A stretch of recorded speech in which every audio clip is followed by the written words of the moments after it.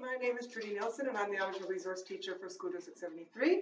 And today I'm going to be sharing a few different ways that you can preserve and prepare traditional medicinal plants from the territory that we are working in today, which is the Kulu. And I'm very lucky to have my colleague and friend working with me today. I'll let him introduce himself. Kenthen Thomas Kisquest. So I'll be assisting Trudi today and talking a little bit about the plants and also introducing to those of you who haven't been introduced yet to our plant knowledge cards that were developed in coordination with Libby Chisholm from Salmon Arms, Sorrento area, myself, and a bunch of knowledge keepers from the Kulu. So very, very happy to be here to help out Trudi today. My dogs. Okay, so first of all, I'll just quickly go over, and I don't want this video to be more than a half an hour because I don't want people to lose interest, but I want to cover as many things as we can in a half an hour or less. So what we're going to be doing is making some teas, which involves drying plants, and we're going to be making a salve, which involves boiling up some oil that I've been infusing for 6 weeks. And we're going to be bottling up some tinctures from some plants that I have had infusing in food-grade alcohol for 6 weeks. So those are the three goals that we have today. We're going to be using, and Kenthen will go over the uses of the plants when I'm cooking up the oil. Wild rose, arnica. So this is ready right now. It's just about to be finished. So if you're interested in going out and harvesting it, it's ready now, which is we are just about the middle of June. So depending where you are, but in the Kulu, higher or lower, it's going to be either just finishing or just almost finishing. So that's arnica, and we just wanted to show you the difference between arnica and balsam root because they're both a type of sunflower, but they're different and they have different purposes. So he'll get into that. And then we have yarrow, which is the whole thing from the stems up is medicinal, but it's more of an internal medicine. So I'm not going to be steeping it in oil or anything. I'm just going to be drying it for tea. So Kenthen is going to be chipping up the also Husham stems. I've gathered two different kinds. So there's male and female soapberry plants, and they have to grow together in order to produce the berries. So you probably won't be able to see, but so the males don't have the berries, but I got two female branches, and they're just starting to show their tiny little berries, and they are usually ready in this area up in the mountains where I get them end of June, beginning of July. So I'm going to strain my oil into my pot to make the salve, and while I'm doing that, he is going to chip up the rose and the rose and the soapberry or Husham branches. So go ahead. Okay. So I'm just going to strain this cottonwood oil that I've had infused.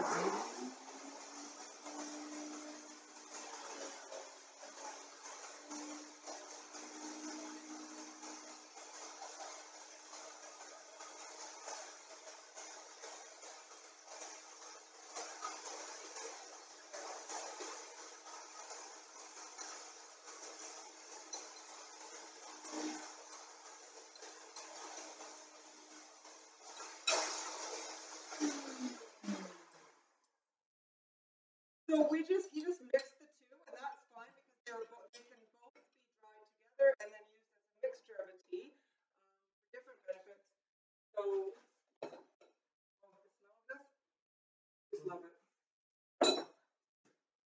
Oh, it smells so fresh. So what we want to do with the chipped up stems and leaves, and we can use the whole stem with the leaves and the little berries, because the whole plant is edible or medicinal. So there's no part of it that we can't eat or put inside of our bodies. These are cottonwood buds. So this is actually, yes. So this is cottonwood buds that I had infusing in a jar like this, and I strained the buds out, which then this becomes the dross, but there's still medicine in there. You can smell it, and they're still kind of sticky, even after 6 weeks or longer that I had them steeping. So I'm drying them now because they really go well in tea. They're really good for the lungs, which reminds me, I always like to make tea when I'm cooking up. So beautiful. So now we're just going to kind of mix that around every day until it's nice and dry. And then basically put it in a nice jar like this. Put it by your stove. And then I always have my kettle ready. And I'll just put a handful of that into my kettle. Mix with different plants that you like. So in this kettle today I have rose stems, soapberry stems, and cottonwood buds. So Kenthen and I are going to drink some tea. Okay, so I'm going to get him to put as many as he can into this little jar, and then I like to have that by my stove, like I said. Okay, so I've got this all strained. I'm going to start simmering it on the stove and warming it up, and then I'm going to add beeswax to it to turn it into a salve, which I'll show you.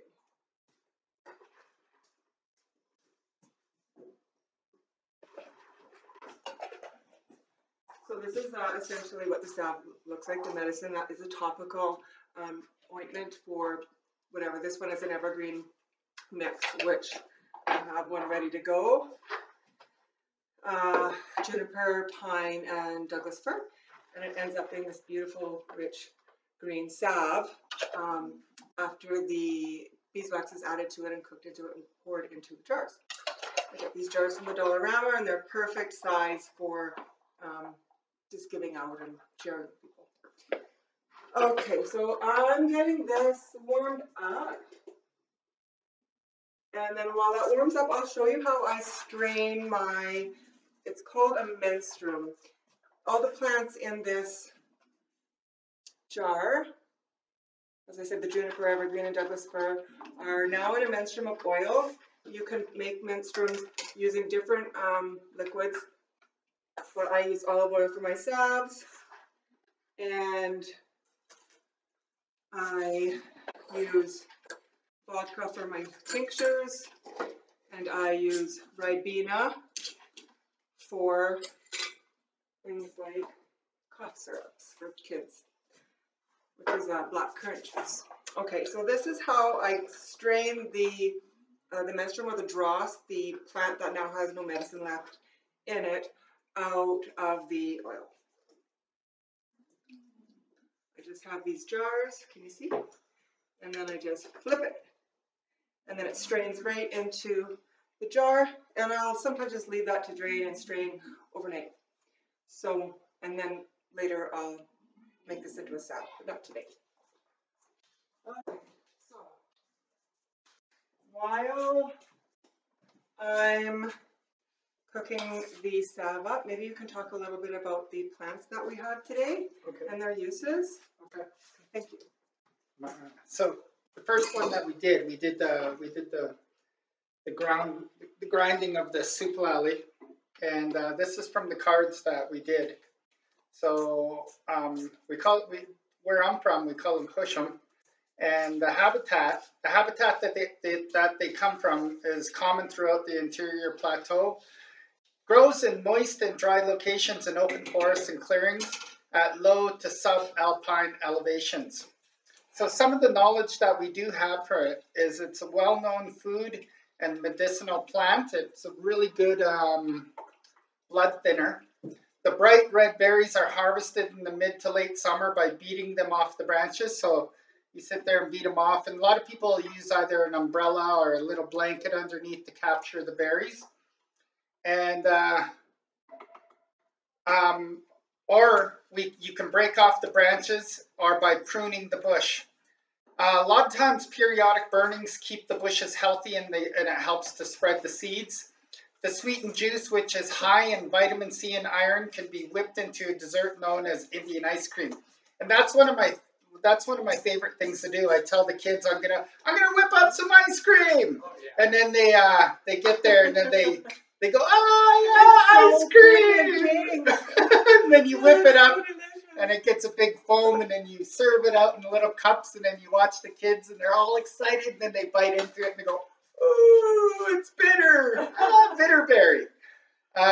Less ripe green berries make a less bitter dessert. The foam was also known to be used as a shampoo.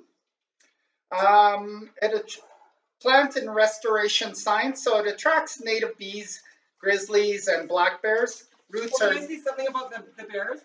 So I just learned that if you actually take the bear scat, I guess it's called, right?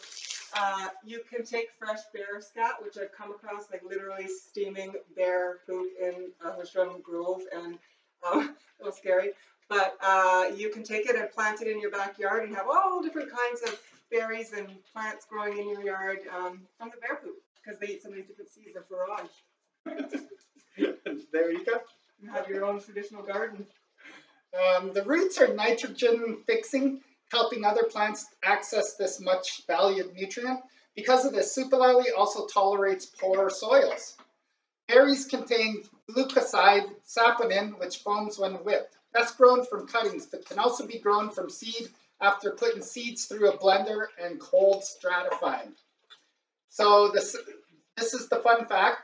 The Secwepemc name for the Shuswap Delta and Salmon River Valley on Shuswap Lake is known as, and I cannot say it, I'll say the anglicized version, which is Switsmouth, or Supalali, and it means a Supalali bush. This was a well-known and harvesting site for the salmon and berries, Supalali in particular. So that was Switsmouth, otherwise known as Salmon Arm. That's where I'm from. Okay, so I've got these tinctures that I've had soaking for about 6 weeks. So I have balsam root, which was this flower. That's pretty much done now, but the root of that, which is very medicinal, I dug it out, I chopped it up, I put it into food-grade alcohol. And now I'm going to strain it out. I'm going to give that a stir and turn it right down. Okay. And is all the beeswax melted? So I put a few ounces of beeswax in there. It's almost melted. Yeah, so we could turn it right down. Okay. Even like to low. Yeah. And I will pour that out in a minute. Let's keep it ready. Okay, so I've got this mini strainer for this little jar. And I'm going to take the dross out of the medicine now. So I'm going to pour this carefully. And so this is balsam root tincture. So balsam root is really good for the lungs. Well, I'll let Kenthen, we didn't talk about that one yet, did we? I'll let Kenthen talk about that while I'm getting this. Okay, so again, I'm going back to the cards. And again, these were, you can order these actually from Nisconluth Education Center. Nisconluth Education Center, and they have a website, and you can look at the Nisconluth Education Center website, and they'll have the order forms for these cards. But these are the balsam roots, and their habitat is hot, arid parts of the interior plateau on open, dry hillsides, meadows, shrublands, and forests in low to high elevations. So some of the knowledge that was shared with us with the knowledge keepers that when we developed these cards were important medicine and food plant, also known as sunflower. All parts of this plant are edible. The roots are pit cooked over 2 or 3 days. Sometimes they're boiled on the stove or even oven baked. And the seeds are dried and used as flour. Tap roots are dug from March to April just as leaves begin to show, and in April and May the bud stems are gathered, tasting like the nutty sunflower seeds. Only the carrot-sized daughter roots having 3 to 5 flower heads are harvested. The larger mother roots are left to grow and produce seeds. Soil would cover the seeds during the harvest to grow into new plants. Plants are enhanced by periodic burning. Overgrazing by domestic sheep has impacted the populations. Plant and restoration science. Deep taproot makes them well adapted to thriving in dry conditions. Common food for deer and elk. So if you see a lot of them, you might get a good chance of seeing a deer and elk. Does not transplant well and is best propagated from seed. The fun fact for the balsam root is that pit cooking breaks down the I think inulin into the insulin into fructose, making the roots tastier and more easily digestible. The taproot has a characteristic balsam pitch aroma. Oh yeah, the root has like the bark is so thick and it's got sap. But what I read is that you need to get those roots before they start to blossom, because then all that energy, all that sap goes up into the blossom. So if you really want that really strong root with all the sap, you got to get it early in the spring, before they start to get like that. So that's balsam root. So I got 3, they're 50 ml jars of balsam root tincture, and I'm going to label them. I have little stickies, but I just don't have them out right now. So I will label them, but just to be sure I don't forget, and really labeling is the most important thing, because you will absolutely 100% forget what is what if you don't have it labeled, because once you get plants into their jars, you won't be able to decipher certain ones from others. So this is balsam root. But all this preparation to make these foods and medicines and that reminds me of a story. There's a story about how spider taught man to fish. And in the beginning of the story, it talks about how man followed the animals around and watched what they ate. When he first arrived, when he was the Tekalmuch, the people to come, and then he arrived, he was the Kalmuch. And he was walking around and he was watching the deers and the elk and all the other animals and what they ate. And sometimes, as the story says, sometimes he's able to grab some of that food and eat it, and it tasted good, and it was easily digestible for him. But other times, he would grab the very same food that they ate, like the Kenthen, the bear, or the sheep, the deer, and he would eat the very same thing that they ate, and it wouldn't digest through his system. And in the story, as I learned it, it was because he had not yet learned how to prepare that food in a way. So he would have to wait until, such things as fire came along and cooking vessels, until he figured out how to create the vessels for which he needed to cook, such as jars and stoves and fire and all of that, until he could properly process this food. And that's right in the story. So the preparation of the food, as told in the stories, is very, I guess, almost sacred and a really good thing that should be honored and taken into consideration every time you're preparing this food, as the stories tell us. So yeah, I just wanted to bring that up, because we're preparing foods and medicines today, and it's told right in the stories. It is important to, and again, like, of course, making an offering before you take from the land and being thankful, and explaining to the plant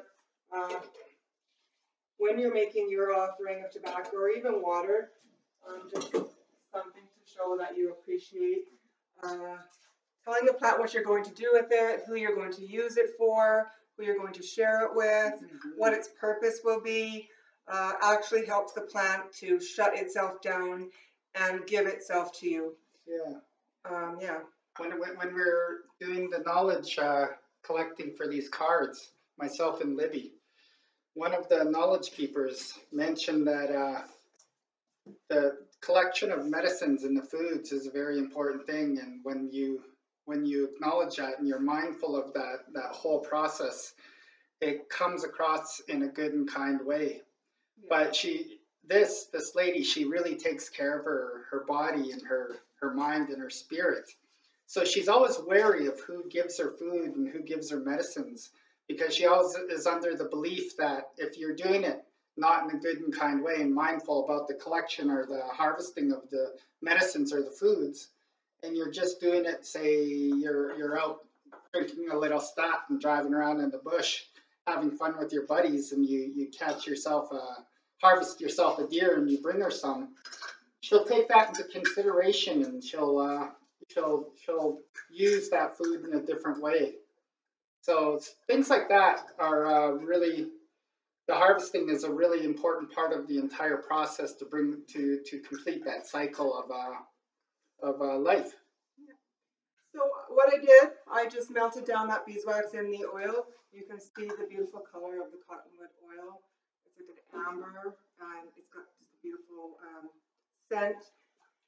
And it's really good for inflammation. It's really good for skin like conditions. So this is all topical, obviously. So again, the cottonwood bud is good for the topical, external and internal. So that's why I've saved all those cottonwood buds that I strained out. So this will cool and it will harden and it will end up like this. So I'll just let that, oh yeah, so now I have my jar of cottonwood buds ready to put into my tea. And so this leftover plant is just called the dross, and I can give that back to the land. So I won't do the other two that I have because you just saw how that was processed, but after we're done, I'll do my cottonwood stems and my soapberry stems into tincture. Okay. Now, what else did I want to do? So the arnica, did we talk about the arnica? No, but we don't have a card for that, so you'll have to share your knowledge with that. Okay, so arnica is just really good for healing wounds, bruises. I use it for my skin. It actually is good for eczema, for people. Even if you put a compress on like a broken bone, it helps heal broken bones. What else? Muscle aches, joint pain. So the tonic is good for the heart. So just another really valuable plant. Yeah, one of my friends, she just went through a cancer treatment, and she used a lot of arnica to help with the pain and the inflammation, and she really swore by it, and it really helped with especially the pain of the surgery and the treatment. So arnica truly is beneficial to pain and to pain relief. Yeah, and another one for pain relief is the yarrow. So this is also, depending on how high or the elevation that you're harvesting at, ready right now. I love the smell of it. So as I said, the stem and the flowers can be used, and the leaves. So the leaves are really good. So about, I don't know, maybe 3-4 weeks ago, I harvested just all the fresh leaves that were coming out and put them into an oil. So for a yarrow salve. And then I dried a whole bunch of the leaves for yarrow tea because it is good for pain. It is good for cramps. It is good for stomach pains. It is good for toothaches. You can make a poultice, chew it up, and just put it right on a toothache, or you could even use like the oily salve and just put it on there. But I wanted to just make this into a tea, so I'll do the same thing. I'll just stick it into a jar and have it by my sink. I actually need like a whole shelf built that has space for all my concoctions because I've got them all over the place. But the arnica, okay, so I've got the tea for the yarrow, and then I forgot to show you this too. So this is the arnica that I have in olive oil. We got this last Friday, so this will be ready in about 5 weeks to make some salve. And I just really like to give it out, share it with friends and family, and it's just my way of giving back and showing love and caring about the people that I care about. So that's that. Okay, what are we at? Oh, 24 minutes. So we didn't want to go past a half an hour, so I'll just quickly kind of wrap up. We did tea. We showed you how to chip the tea up, but if you don't have a chipper, you can cut. It's just easier, and I've got the yard chipper. So we did the tea. That's going to be drying for, doesn't take long for that chipped up stems and leaves to dry. And then we did the salve.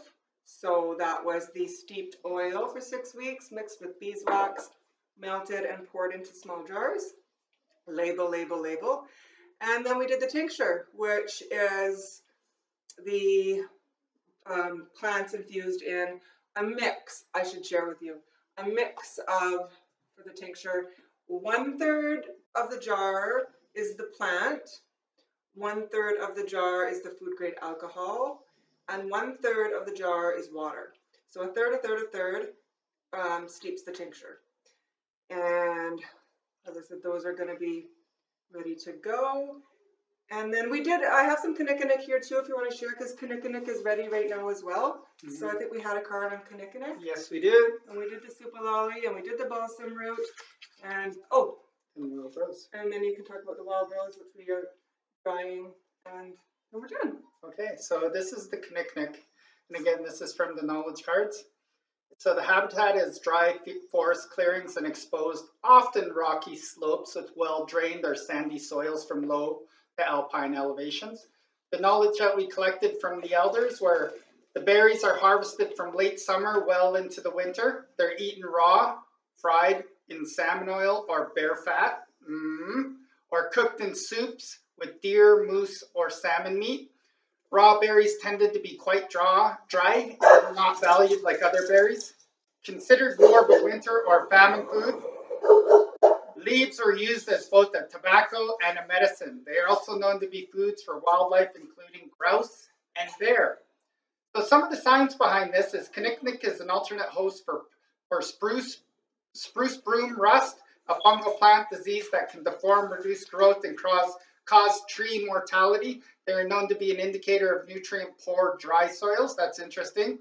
Can be propagated by seed or vegetative cutting. Seeds are collected between August and October, macerated, and require sulfuric acid scarification treatment before cold scarification. That is way beyond my knowledge. Fun fact, the word Kinnikinnick came from Unami Lenape word for mixture. These berries feature in the Secwepemc Coyote story, Coyote juggles his eyeballs. Okay, so we've covered a few awesome plants that are ready right now, and stay tuned, and hopefully we'll be doing another video with some plants, maybe before the end of June, see what else pops up out of the ground in this beautiful territory that we live, work, and play on the Secwepemc. So thanks for tuning in, and we see you later. I'm reaching.